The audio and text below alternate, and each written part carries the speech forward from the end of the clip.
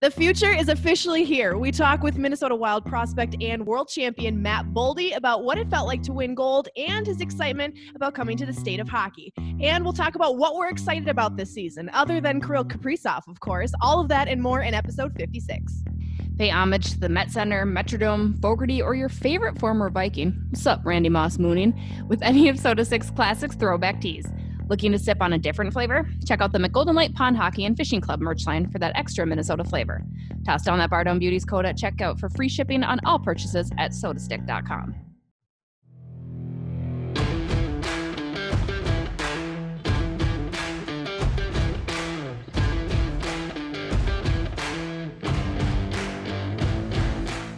Hello, everybody. We back. Episode 56, happening now, presented by Soda Stick, heard on Talk North. What's going on? Wild fans, are we still reeling? I mean, Kirill Kaprizov, which I think is a really great child name, Alexis. I don't know if you've given any thought about that. Let's just address that. Let's address first the rumors. of all. Yeah, Go out there. Alexis, explain what happened and why you are going to name your firstborn Kirill or Kaprizov or any variation of that name. Yeah, so we're heading to overtime, right? And I'm thinking like, okay, I feel like I got to get a good tweet ready This for is overtime. on Thursday, Minnesota Thursday Wild's night, first yep. game against LA in LA. I'm fired up that the Wild made it to overtime, right? They're down 3-1. I'm like, all right, we made it to overtime. Whatever happens at this point happens. And I'm like, I should put out a tweet, you know, how storybook ending would it be for Kaprizov to score the winner? But we're the Wild, and that storybook endings don't happen for the Wild usually. So I was like, okay, maybe I should say like I'll name my dog after him because I am planning on getting a dog soon. So I was like, that would make sense. But I'm like, nah, it's funnier to say I'm going to name my kid after him. So I'm like, plus it's probably not going to happen. The tweet will be funny for like 10 minutes, and then everyone will forget about this. Sure enough, Kaprizov scores the game winner. For those who didn't watch, it happened. And literally, my Twitter blew up so fast. And the funniest thing is I thought that my Twitter was going to be popping because Foligno scored the tying goal. And I'm like, that's what is going to make my Twitter like excited tonight. Is Alexis Marcus was Foligno the real fan hero club. of that game. If we're, He was, if we're he being was. Welcome. I honest. spoke Yes. that into existence, and now I have to name my firstborn child after Kirill Kaprizov. So I apologize in advance to my future husband that we won't be having a conversation about this. It's already been decided. I mean, no matter what you do, even if you do name your kid like Henry or something like that, if I see that kid, I'm walking up to it and calling it Kirill. Sorry, yeah, it's that happening. poor child is going to be called, you know, if I don't follow through with this, people don't forget. Twitter never forgets. And I already saw people on Twitter like, hold her to this, hold her to this. I'm You don't like, have a oh choice. my God. You don't have It'll a be choice. saved. People have it screenshotted. Yeah, I do. Someone has I that do. pinned or I do. screenshotted. Yeah, so that's what happened. So my the Wild win in overtime. Kirill Kaprizov scores his first NHL goal, and my future child already has his name decided. So You love to see it. You love to see it. You love the dramatics. I mean, we could go on. Or her. That's the best part. I saw people commenting. They're like, I hope it's a girl, and I was like, thanks. I know. You could do Capri. So Jane Capri. Hirsch commented on Capri. the post last night, and she's like, Capri is a really pretty girl's name. And I was like, true. You know, we could figure something out. We'll work on it. Probably. We got a few years at least, yeah. And who knows what the cool names are by the time you have kids. Maybe Kirill is something that's really popping off at that time. Imagine the Wild win a Stanley Cup with Kirill Kaprizov. That name is going to be trending. And it's not even going to be a joke anymore. I might actually name my kid Kirill Kaprizov. So who knows? I'm so excited for this. It's going to be pretty epic. I can't wait to unveil it on our Bardown Beauties podcast as well. Bardown Beauties year 5. Alexis is having a child, and his name is Kirill. Exactly. Well, we could go on and on about Kirill Kaprizov, which we did on our YouTube channel. So be sure to go check that out. We had instant reacts from his NHL debut. 3 points. You'd love to see it. Looks happy doing it. He got the game helmet, the hydration helmet, they're calling it this year. So congrats to him. Again, lots more on our YouTube channel. So be sure to check that out. Alexis, we're recording this on a Friday, so we've only seen one game.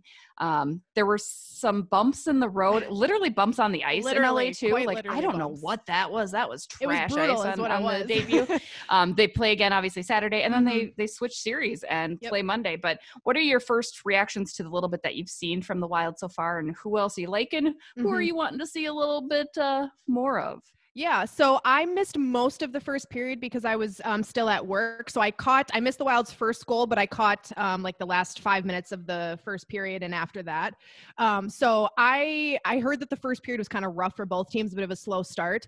The ice was I think there were like brutal. 4 shots on net between the two teams. It was brutal. The ice was definitely bad, and it was bad the whole game. But again, that goes for both teams, so it is what it is. You just got to learn to play with it. It's just unfortunate because you don't want the ice to be a factor in the game for either team. I want to see the puck moving cleanly. I want passes to be clean to the best that they can be. So that was a bit unfortunate. A couple players that really stuck out to me in a good way. Kaprizov, obviously. I really liked what Kevin Fiala did, even though he didn't score a goal. I thought he did a lot of good things when he had the puck on his stick. He was noticeable in a good way. I thought Matt Dumba had a fantastic game, rang a few close ones. He hit the pipe. I thought he was shooting every time he got the puck, which I love to see that. And then an honorable mention for me would probably be Jordan Greenway. I thought he had a above average game. It wasn't his best game I've ever seen, but I thought he did some good things through his body around. Couple people I was unimpressed with. Cam Talbot didn't impress me too much. I didn't like what Marcus Johansson did last night. He was not also a strong debut for him at all. Unnoticeable. Mm-hmm. And Zach Parise in the faceoff dot needs to stop after game 1. So hopefully by the time you guys are listening to this on Monday, I hope they change that for Saturday. All those things have been amended. Everything's much better. Hopefully they've already fixed that. But those were a couple of the things that kind of stood out to me. As some pros and cons of that first game. It's the first game. They're trying to find their footing. It's a new format, divisional play. It's a little bit different. They've been off for a while now. So I didn't expect them to blow my mind or anything, but I thought they had a good first game. And I loved that they came back in the third and were able to not just get 1 point, but 2.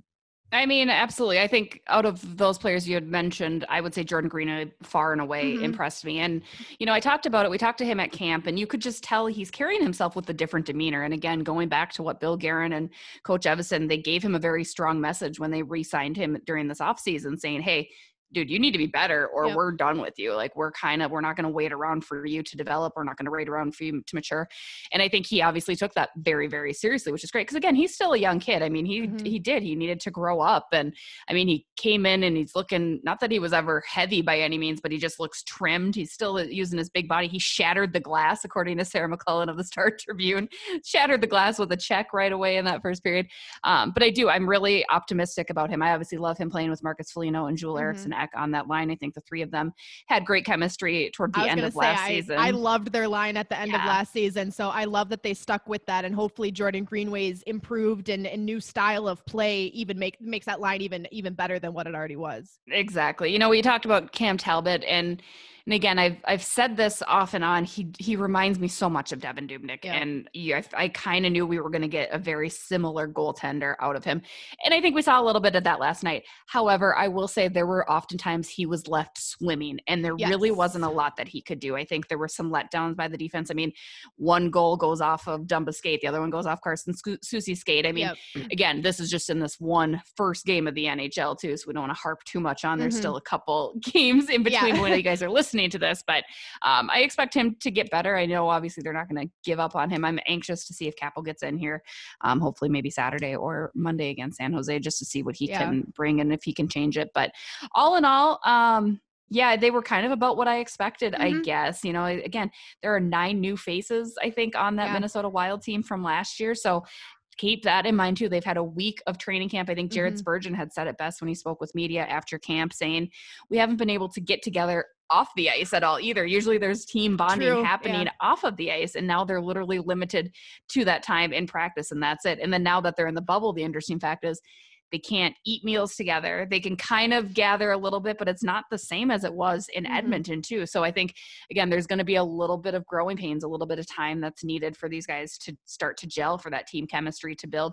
And then when that happens, you see success. Everybody knows that, right? It's a team sport. It's the best team sport for a reason, because you need everybody rocking on all cylinders. I'm eager to see if lines are changing up, what happens there. We saw Victor Rask, number 1 center, baby. So I will say that is something that I was kind of excited about as well, that Jonas Brodin scores the first goal of the season for the Wild. Victor Rask gets goal number 2. 2 guys who, Jonas Brodin is a tremendous defenseman. He's not a big scorer though. So if that's something that's going to consistently be happening for the Wild, where guys who historically haven't put a ton of pucks in the back of the net for them are going to be guys you could rely on to maybe get you a goal, to get you back in the game or whatever it may be, that makes me optimistic, because I don't know who had Jonas Brodin and Victor Rask scoring the first 2 goals. I don't think anybody did. So. I think like the Wild Wild were scrambling. Usually they do that first goal, and they were like, so nobody had this guy. We'll go for the second They probably one. had to make a new graphic. They probably had one ready for like Kaprizov, Fiala, and they're like, oh my God, it was Jonas Bruni. Make a new graphic. Scratch that. Yeah. Well, and then they announced Parisi scores the second goal. And so they were like, oh, perfect. And it's like, no, he didn't. Victor Rex did.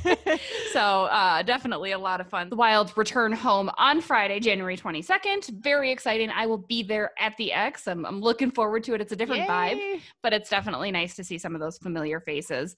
They're home for 2 weeks, Alexis, too. Do you think that's really going to help? I mean, obviously home ice advantage has always been a thing, right? There's no question, but usually that's because you have a crowd there. And, there's that. Do you think home ice is going to be as important this year? No, honestly, I don't think so. I mean, sure, there's something about playing in your own rink, familiar ice. I mean, we talked about how bad the ice was in LA. There's going to be those kind of advantages, right? The teams who aren't used to playing in those warmer climates consistently. So in that sense, there might be a bit of an advantage, but the typical home ice advantage that you think of is in regards to the crowd and the crowd's reaction and the energy and the vibe of the building. I mean, you have the piped in audio, right? Which is hilarious that audience to watch. Was fired up last night. I will say as that. They skated up and down the length of that ice. That audience was rocking.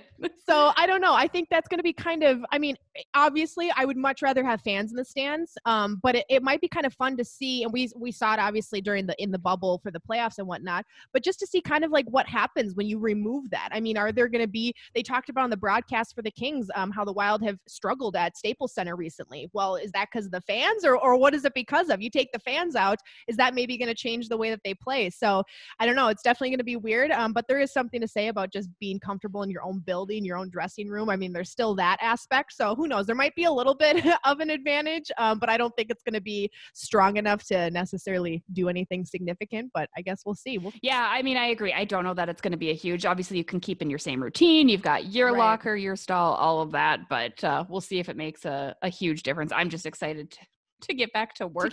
I also appreciate, like, while I miss the fans, I love being able to easily park and get down Kellogg and get into the facility, and it's kind of nice. I don't hate it. I miss you. I'm excited for you guys to get back, but also from a working aspect, I enjoy that I don't have to leave 2 hours ahead of time in order to get into the River Center parking ramp. So. Well, and there should be less people in the press box, right? Because they've cut down a little bit on kind of who's going to be there. So maybe a shorter line for snacks.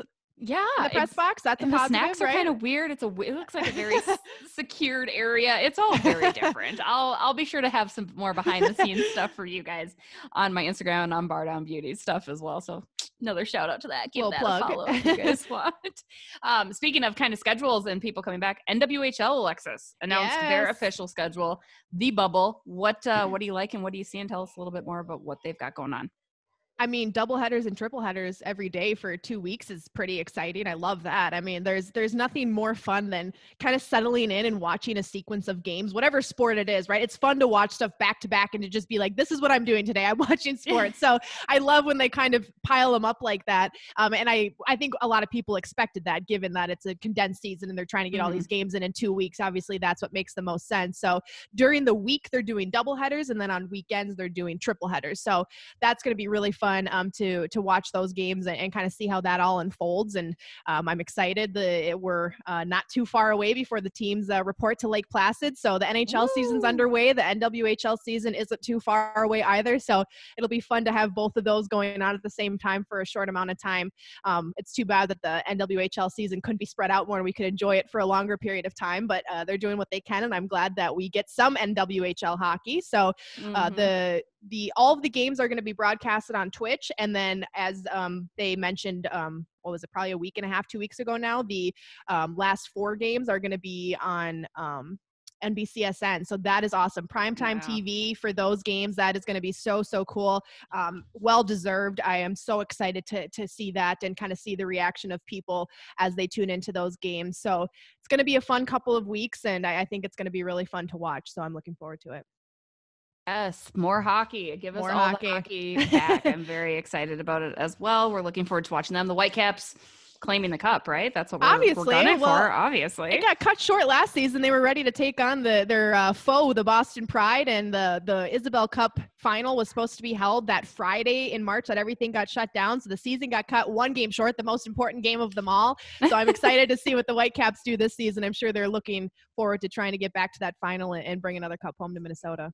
Let's see it. Let's do it, ladies. I'm excited to watch. Speaking of Boston, transition. Our guest, Matt Boldy, a Boston native, also playing for the Boston Eagles currently. You might know him better as the Minnesota Wild 12th overall draft pick in the 2019 draft. Or the superstars of the World Junior Championships. Or a superstar of the World Junior Championships for Team USA this year, claimed gold. So we're going to take a quick break and let Matt join us. We'll be right back. Hey guys, this is producer Fred. Gentlemen, I want to take a moment and talk about your hedges, about your rough, your fairway, your greens, your front lawn, and backyard. Is it manicured enough to improve your overall curb appeal? Well, we want to introduce you to our new partner, Manscaped. Manscaped has redesigned the electric trimmer. The Manscaped engineering team spent 18 months perfecting the greatest ball hair trimmer ever created. They just released the new and improved Lawnmower 3.0. Waterproof for shower trimming, a premium battery and charging station. Manscaped has you and your sensitive areas covered. Get 20% off and free shipping when you use code BEAUTS at checkout. That's 20% off and free shipping when you use code BEAUTS. That's BEAUTS at checkout. We're back. Joining us now, Team USA World Junior Champion and a guy we cannot wait to see in a Minnesota Wild sweater, Mr. Matt Boldy. Matt, how are you? Good. How are you guys? We're good. We're excited to have you on because you've been somebody that people have had their eye on for a while, and then you have a pretty stellar performance at the World Junior Championships, and now everyone's even more excited. Does that? How does that make you feel? No pressure at all, though, right? At all. Yeah, it's awesome. Obviously, it's a pretty good feeling knowing that everyone's excited, but a little bit of ways to go. And I'm excited myself to get there eventually and kind of get started there. So, what did you do with your gold medal here? I know it's your second because technically you won at U17 as well, but this is the World Junior Championship gold medal is huge. What are you doing with that? How are you keeping it safe? Yeah, this one's a little bit cooler, but it's in my dorm room right now, so I'll bring it home once I get a chance to head there. But just hanging out right now. So. Well, the World Junior Championships, it's one of my favorite times of year just because I love going on social media and seeing all the guys who had played in it previously, rooting for you younger kids who are getting to play for the first time, cheering you on, hoping you can bring home a gold medal. And you guys did just that. What is that like to see the support from some of those guys who are now playing in the NHL, who either played in the tournament or won a gold medal themselves? Does that get you pretty excited to perform yourself? Yeah, definitely. It's awesome hearing from those guys. Kind of just shows how important and all the great memories that those guys have from USA Hockey and events like these. And I mean, it's pretty clear why with going through it and stuff like that. But having those guys reach out and congratulate after a big win or stuff like that's awesome. And once again, it just shows the people that are a part of USA Hockey and how important it is to them. And you're a Team USA guy through and through. You went to the National Team Development Program. You've been at these international competitions. Tell us a little bit about where USA Hockey has taken you and your game internationally and how cool those experiences have been. Yeah, USA Hockey's been huge for me, especially myself going there as a 16-year-old to the development program. That was kind of where I was able to take really big steps to the next level and improve my game, bring it to somewhere where it wasn't before. Internationally, it's brought me obviously to numerous different countries and stuff like that with so many cool experiences and all the things like that. But a lot of it's just the connections I've made, the people I've met, and the friends that I'm going to have forever. So. Was it hard leaving home? I mean, I'm sure it's harder on mom and dad than it might be on you, but what was that like at 16 to pick up and leave Massachusetts and go to Michigan? Yeah, it was definitely weird. It's a 16-year-old, you're obviously really young, going into my junior year of high school. But it was tough, obviously. It was tough on my mom. I'm definitely a mama's boy, but shout out to your mom who follows me on Twitter now, by the way. I'm very excited. So I will only say nice things about you, I promise. All right. Yeah, she's awesome, but it was definitely hard on her. But she knew that it was kind of what we needed to do to get to the next level, and the support she gave me was awesome. So. Well, you guys have a lot of, pressure put on you at a young age to perform. You're playing at Boston College. You go play at the World Juniors. You've had other travels playing as well, and that's a lot of pressure for these young guys to perform and put on these shows and impress, prospects and impress their future teams and their future fans.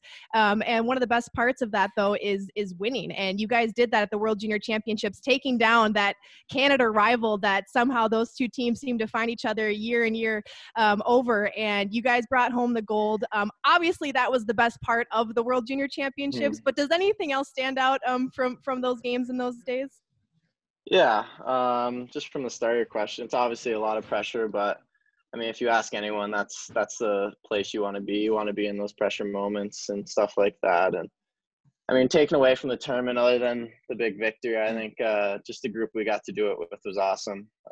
You don't really get that many chances to go play on an international level with some of your best friends and stuff like that, which is obviously huge. It's so fun, and it obviously always results in usually some positive outcomes. But being able to win it with the group of guys we had made it even more special.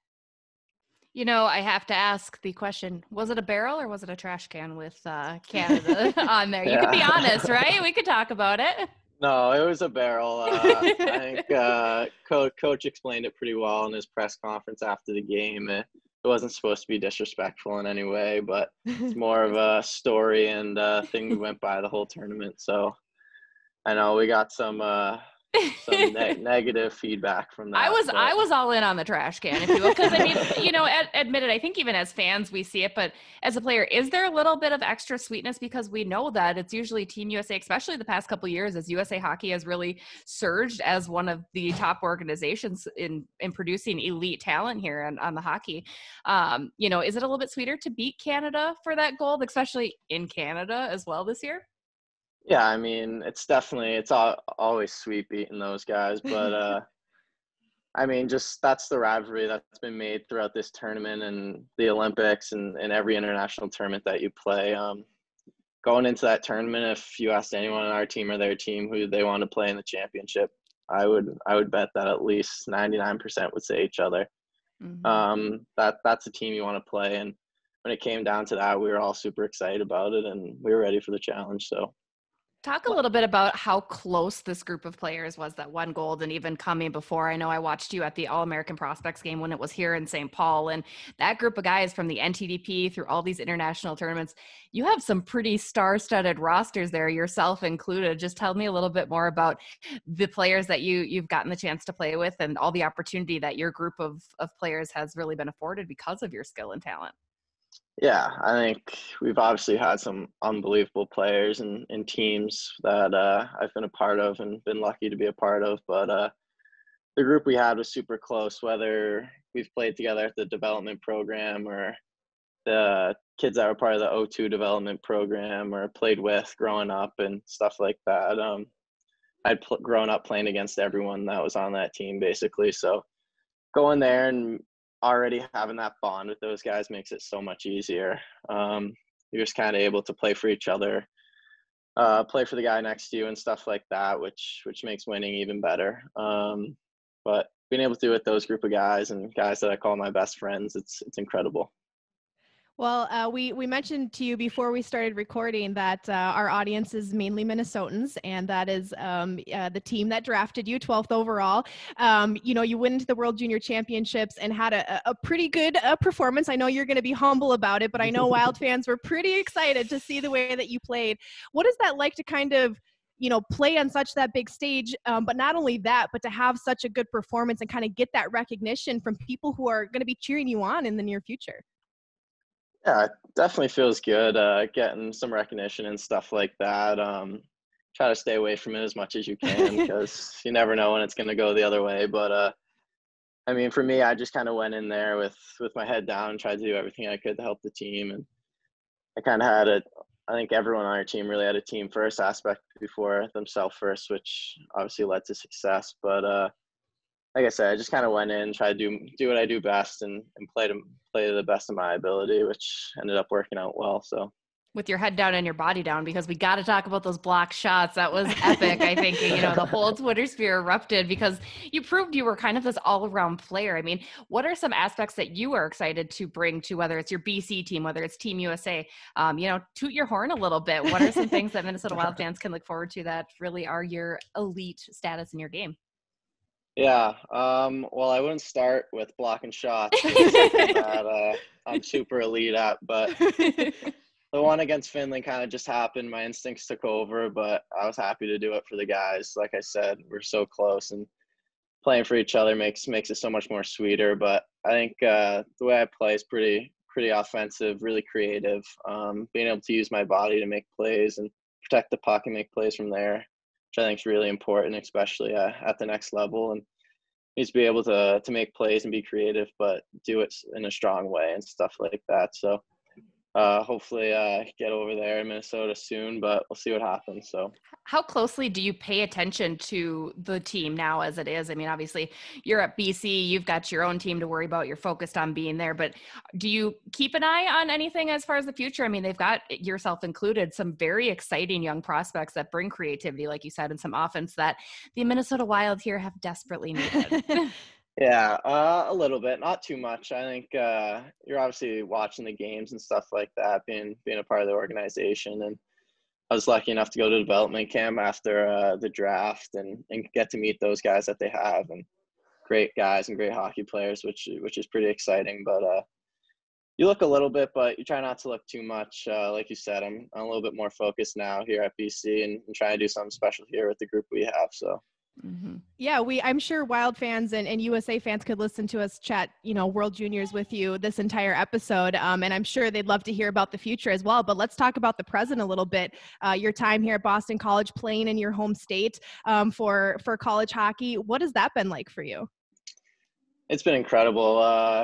Like you said, I grew up in Boston. I grew up coming to the BC games, was a fan my whole childhood. So when the college route came around and they offered me, it was pretty hard to turn down.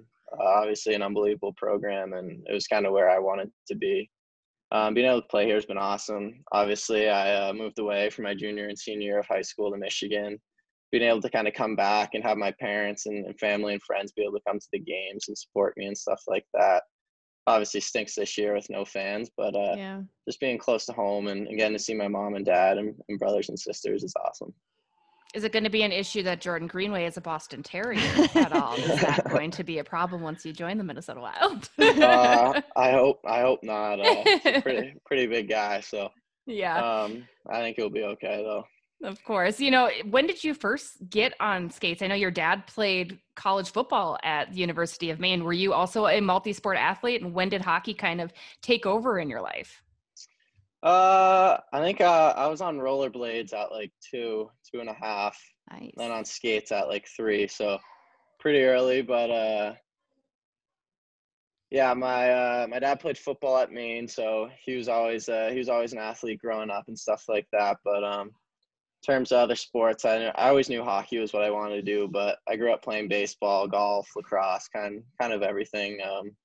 An older brother who I grew up with, and kind of did everything under the sun together. But I think I always knew that hockey was what I wanted to do. It was always what I was best at and what I loved the most. So.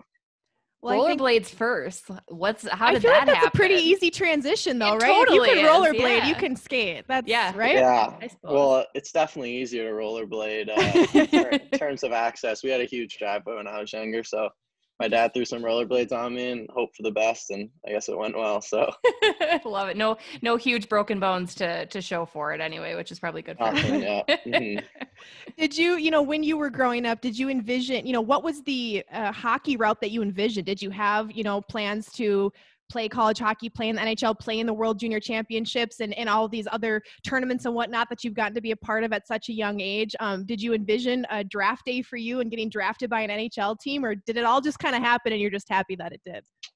I think a little bit of both. I think kind of as you grow up, you start to realize those things a little bit more. Obviously, when I was younger, there wasn't much thought into stuff like that, but the older you get, the more becomes realistic, and that you start dreaming of moments like that, like playing in the World Juniors and being drafted and stuff like that. But You just try to kind of stay level-headed. I mean, growing up, my whole thing was just having fun, which is what my parents always preached, and I think that's the most important thing. So, I mean, it had to be pretty fun to hear your name called at the draft in the first round, especially when that was such a successful draft for all of your buddies, all of Team USA and USA Hockey. But go back to that moment in 2019. What was kind of going on through your head, and when you were putting that jersey on, and again to hear your name called? Take us back then. Yeah, it was stressful for sure. I did pretty good the whole morning. My parents were impressed and surprised with it, but once it started to get into the range where there was a chance of me going to teams, it started getting a little nervous and a little stressful. And obviously seeing the guys before me go that I was such good friends with and played with is unbelievable, and I was so happy for them. And then once my name was called, it was kind of a blur, getting up to the stage and just saying thank you to everyone and finally throwing on the jersey. It was awesome. Did you nudge your bud? Did you nudge your bud Cole Caulfield at all as you walked by? Or were you just like, "Hey Cole, what's up?" Honestly, I don't even remember the walk from the seats to the stage. So I wish I could tell you if I did, but no clue. Well, what are you, once you get to that stage of being drafted, literally and metaphorically speaking, that stage of being drafted, what do you start thinking about as far as, you specifically being drafted to the Wild? What are you most looking forward to? Is there certain players on the team you're excited to play with? Is it just playing in Minnesota, a state that really embraces and loves hockey? The chance at, having a successful first season, winning the Stanley Cup? What excites you the most about playing with the Minnesota Wild? Yeah, I think it's a little bit of everything. Like you said, there's so many things to look forward to. Being able to get drafted there was unbelievable. Like you said, it's an unbelievable community who loves hockey more than anything. They have some incredible guys there right now already, and I'm sure there's going to be more coming through the program. I think the coolest thing was after I got drafted, just having guys like on the team, big name guys reaching out and saying congrats and stuff like that's super important, and kind of shows how classy the organization is and stuff like that. But definitely look forward to it all, and I'm super excited when that day finally comes. So pretty exciting to have Bill Guerin as your GM too, a former Boston Bruin, a Mass native guy, a USA guy. I mean, is he one of the players that maybe you idolized growing up at all? Definitely a little bit. I think that definitely helps, having a guy who's kind of been through the same things that I have, knowing what I'm going through, and someone you can look to for advice and stuff like that. But it was pretty cool being able to see him get the GM job, and obviously he's done a really good job so far. So I'm excited to get there. Yeah, who did you idolize growing up? Was there any players that you really tried to model your game after, or anybody that you're maybe excited to play with or play against once you get into the NHL that you watched growing up? Yeah, I think Sidney Crosby was a big one for me. Growing up when I was little, and in that stage where you idolize those guys the most, he was the young guy in the league who was the absolute stud and was doing all these highlight reel plays and played so hard and stuff like that. It's pretty easy to look to him, but I'd say he was probably the guy I idolized the most. Yeah, he's all right, I guess, if you're into like not a bad guy to goals, look right? up to. Scored a big goal for Team Canada once upon a time as well, so it's easy to idolize him at any level, really. Exactly. Well, before we let you go, we'll bring it back to BC again. What's the outlook for the season? I know freshman year's in the books. Now we're into our sophomore year, and things again a little bit different with the world in the state that it is. But how are the Eagles looking? We look really good. I think we got a little bit ways to go with getting everything together, but I think every team does with the whole coronavirus stuff going on. But we got a really good team. 4 wild draft picks on the team, which is pretty unheard of. But we're really strong, really good offensive core, really strong defensive core, and then we have Spencer Knight in that, which doesn't hurt. No. Yeah, not at all. But we got some high hopes for the season, and we're all really looking forward to seeing what we can do with it. So I love how we ask you, talk about your talented play, you're humble. Talk about how great your World Junior Championship was, you're humble. We ask about your college team, and the first thing you say is, we're looking pretty great. That is a team first guy if I ever saw one. I would agree. And final piece of advice to any kids out there that might be listening or any parents. And I mean, because your game is always growing, it's always developing, right? Even though you've been drafted, even though you have won gold now, even though you're playing Division One, just any advice you might have to kids and parents that are out there wanting to make it to the NHL someday. Yeah, definitely. I think it just starts with having fun. That's the biggest thing. All your success and getting better is going to come from having fun. The more fun it is, the more you're going to want to be better at it. That's my biggest thing. It's always been, still to this day, it's just go out there and have fun. It's a sport. It's something that you love and stuff like that. So that'd probably be my biggest piece of advice. I love it. Well, Matt Boldy, you certainly are a lot of fun to watch. You guys be sure to keep an eye on him out in Boston College. We look forward to the day that you come into St. Paul, come into the state of hockey. We will embrace you with open arms. So thanks so much for joining us. Yeah, thank you for having me, guys. No problem. We're going to take another quick break. We'll be right back. Calling all Beauts, our Bardown Beauties Teespring line has everything to help make you an official Beaut. Whether it's waking up with a hot cup of coffee from a Bardown Beauties mug, rocking our Land of 10,000 Beauts crew neck, or tossing an official logo on your water bottle, we want to make you an official part of our team. So support the Beauts with the purchase. Go buy something right now. Love you guys. We back. Thanks again to Matt for joining us. What a great kid. And I always feel bad saying kid, but he's a kid. He's 19 years old but just so humble. And Alexis, you had kept saying that, he wanted to pass off all of that. But I think that's why that team is so successful. Like I said, I've watched him for a couple of years since he's been with the NTDP, and those guys really have each other's back. I mean, they're all so good that I almost feel like they have to rely on just the team's success. Like each of them has really strong individual skills. Trevor Zegras, Jack Hughes, Matt Boldy, Cole Caulfield. I mean, the list goes on, but it's that team first aspect is so powerful in that group of guys. Yeah, it's funny you say kid because I was talking to my dad about how we interviewed him and stuff. And I was like, yeah, nice kid. He's like, you're calling him a kid? And I'm like, well, I'm 25 and he's 19. So if I'm 6 years older than him, I think I can classify him as a kid. I think you get out of the kid stage once you hit 20. Like, my dad said 21. He said 21. So I agree. I think that you can buy your own beer then. If you're in your teens, you're still a kid. You're still a kid. But yeah,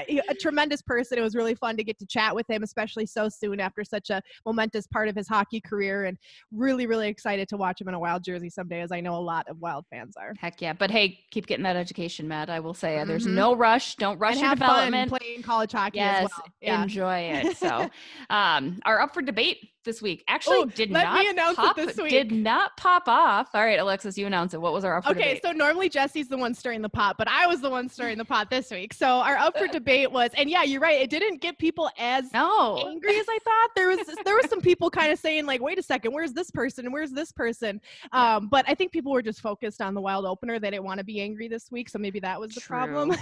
But our up for debate this week was biggest flop in Wild history or biggest disappointment in Wild history, and our three choices were Benoit Pouliot, James Shepard, and Colton Gillies. And this one, I mean, so to be fair, I think we wanted to pick people who played for the Wild at least and didn't pan out. A lot of people were commenting like, what about, AJ Thielen and Kuma and, guys like that who played either no games in the NHL or just one. So again, draft picks. Like it wasn't somebody that came here or we traded for and it didn't work out. Like that's not what it was. It was tough, but I thought we picked some solid players. Yeah, I wanted to pick people who haunts your nightmares? Who did you watch play and you were like, why did you not do better? And I think that's kind of what we were going for. So yes, some of those people that people were mentioning were high draft picks of the Wild and just never played in the NHL, which technically I would consider that a biggest flop. But we wanted to go a slightly different route with it. So yeah, those were our three choices. So since I made the decision this week, Jesse, I'll give you the floor first. Who was your biggest flop? Dude, James Shepard. I don't think there was any question. And I will preface this. I was so excited about James Shepard. Again, that's when I was really kind of tuning into, I was always a college hockey fan. I didn't really get into the Wild until later down the road, and James Shepard, and part of it I thought he was kind of cute. I'll be very transparent there. I thought he was kind of a cute dude, but I was so excited. Like you heard all of the James Shepard, he's going to be absolutely phenomenal. Like a whole big, let me do it again, Fred. Put that on the audio board. When we get one, I mean, just nothing. I'm curious to where he's even at. You know what? While you tell me yours, I'm going to Google where James Shepard is even at. So I also picked James Shepherd only because, like you said, I think there was so much hype around him and he just didn't pan out. Like Benoit Pouliot was a higher pick, but I think there was more excitement around James Shepherd. And he just he just wasn't ever exciting. He only ended up scoring 11 goals in the NHL over the course of how many seasons? 3 seasons he was in the NHL, and he was with injury 3 different prone. Teams. Yeah, I mean, it's just like he didn't ever end up doing anything that was exciting. And I remember, I mean, that was, when he was playing for the Wild, I remember watching him and being so mad at him. I'm like, why are you not doing more? Why did you just make that mistake? Like, I vividly remember having days where I was so mad at James Shepherd. So that's why I picked him as well. But I agree. I mean, someone like AJ Thielen, I mean, he was 12th overall pick in 2004. He played 1 game in the NHL. Tyler Kuma never played a game in the NHL. Right. So those guys, I mean, that's a bust, I guess, right? Because they weren't good enough to break into the NHL after being selected. And I will say Benoit Pouliot, although his time with the Wild wasn't super successful, he was part of the trade that got us Guillaume Latendresse, which I loved Guillaume Latendresse when he played for the Wild. He was a lot of fun to watch. I think that's a positive that kind of came out of that. So if you want to look at the bigger picture, that's kind of why I didn't consider Benoit Pouliot, because I'm like, well, in the end, we kind of got something positive from that. And so, yeah, I picked James Shepherd as well, but it was really sad kind of looking through these names and thinking, what could have been. The Wild had a stretch from 2004 to 2008 where they had like draft picks in the top 10 or 12 and none of them panned out. And I'm like, how sad is that? You make the conference finals in 2003. You have a great, finish to the season. You unfortunately can't get to the Stanley Cup final, but for a young team, it's impressive. And then you go 5 consecutive years where you just flop on draft day. And that, I mean, is just maddening. So it was a sad one to do research on, because I'm just like, oh gosh, this is bringing up so many bad memories. But yeah, I'll bring it current. Philip Johansson, 2018. I mean, I don't know if it's fair to call him a flop yet, but I don't think it's panning out. I mean, that was a first round pick, the first round pick they had since 2016, and went number 24 overall. And he was another guy that I maybe thought was like, we could consider that one a little bit too. But I think our friend Joe Booley mentioned Philip Johansson. Somebody commented him, and I know you had made an argument to put him in that original graphic for the 3 choices, and I almost did, but the same reason you just mentioned is why I avoided it. I'm like, well, he's pretty recent, like who knows what could happen. Sure, at this point something better probably should have happened, but I feel like it's too early to call him a flop yet, so I was like, I'll leave that one off for now. Maybe we'll come back to that in 5 years and see if he's in the running for that. So we're hopeful. We're always cheering for the Wild prospects. So that'll do it for this week's episode. This week's Up for Debate. Appreciate you guys tuning in. Again, shout out to sodastick.com. Shout out to Manscaped. Shout out to Talk North, and all of you guys, a huge shout out to as well. Don't forget to subscribe, rate, share with your friends. Keep the Beauts rocking and rolling. Check out our Teespring store. Toss a purchase down into that. Don't Chirp Duluth merchandise, 10,000 Beauts merchandise, or just regular logos, whatever. I love how the shout outs get longer as the longer we do this. Like, that's a good sign. It's like we got more people to thank, more people to shout out. Love it. Yeah, exactly. So appreciate you all. Have a great rest of your week. We'll be back next week. Have a good one.